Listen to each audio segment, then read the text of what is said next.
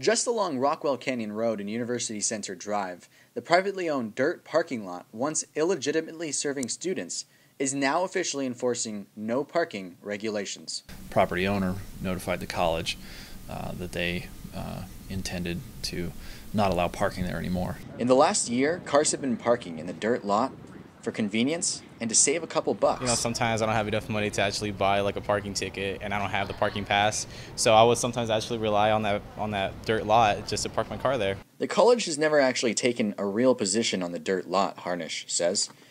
People just started parking there.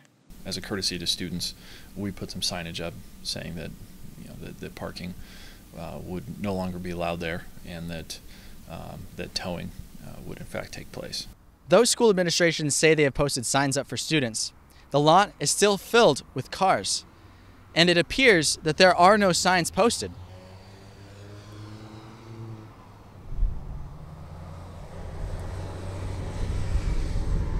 But now that students are being turned away from the lot, some students are taking another route. Well, there's a neighborhood up the street, and I park up there, and then I rollerblade down to school. For Cougar News, I'm Aaron Wilson.